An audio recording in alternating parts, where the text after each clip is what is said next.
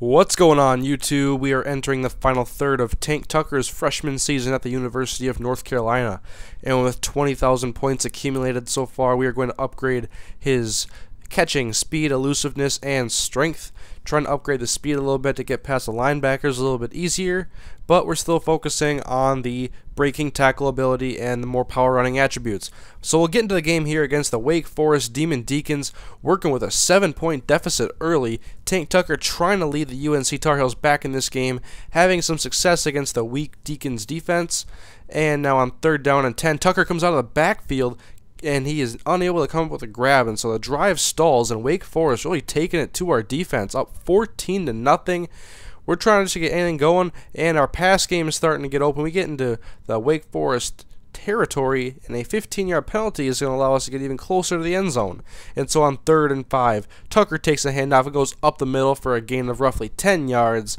And how about this call? The halfback draw on 3rd and 7 catches the Demon Deacons defense off guard, and the coaches look really smart on that play as Tucker finds the end zone for the first time, and we get the ball back with roughly a minute and a half remaining in the second quarter, trying to tie this game up before we get underway in the second half. We get a nice pass to our receiver on the sideline, now working inside of field goal range, and on 1st down and 10 coming out of the shotgun, Tank helping keep a clean pocket for the quarterback as he threads the needle to a receiver, and he gets a 1st down inside of the 15-yard line. We have a great opportunity to score a touchdown here, and Tucker going over the middle, but the pass goes to a different receiver who is double covered, and Tank lets out his frustration on the interceptor, and they would have to try to tie this game up in the second half now.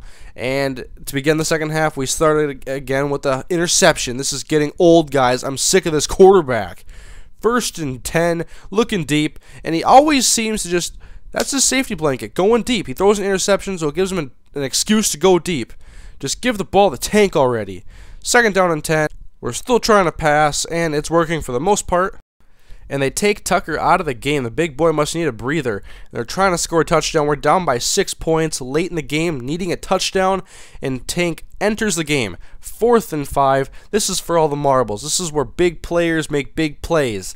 And so Tank Tucker out of the gun. He's going to go over the middle, get separation on the linebacker, catch the ball, get into the end zone. That's how you do it right there. Tar Heels win the game by 1, 21-20 over a struggling Demon Deacons team, but a win is a win. And Tank Tucker now will just see a statistical update.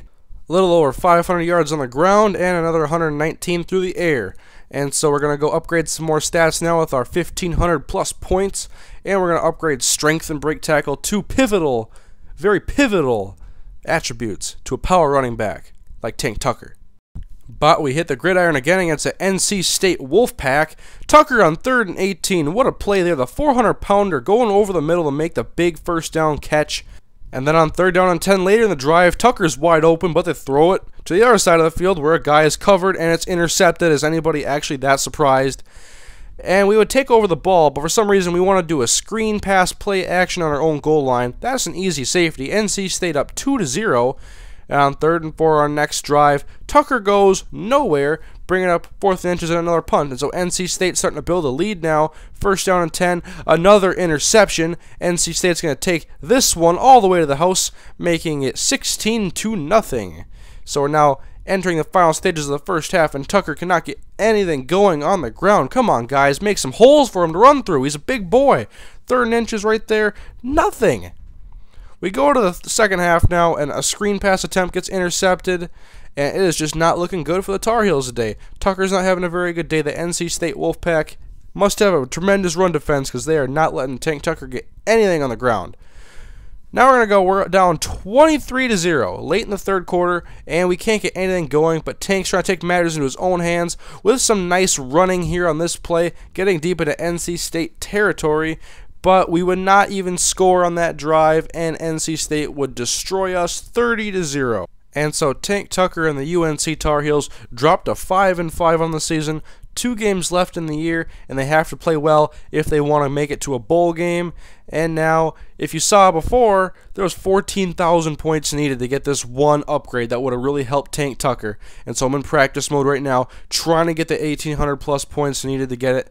And I knew I needed a couple big plays. I have 600 so far through 8 reps, and we're not really having that much success. We're going to need a big play of some sort if we're going to come even close to getting the 1,800 points needed. And just getting a few yards here and there is not going to help. And now they're calling a toss to Tank Tucker, and he makes a couple of nice cuts, and what do you know? Tank Tucker is off to the races, the big boy scoring a touchdown. Now we're at 1,600 XP with enough reps left to make this a pretty easy task. And Tank Tucker is able to surpass the amount of points needed, and we're able to get the tank. Tank Tucker gets the tank, and his break tackle and carrying and more attributes are now increased to a higher level. And so next episode, we'll see Tank Tucker and the UNC Tarheels try to get into a bowl game, get that bowl berth, but it's not going to be easy. They got Virginia Tech coming next week, and then they got the Duke Blue Devils. Man, that would be more exciting if it was a basketball game, though, wouldn't it?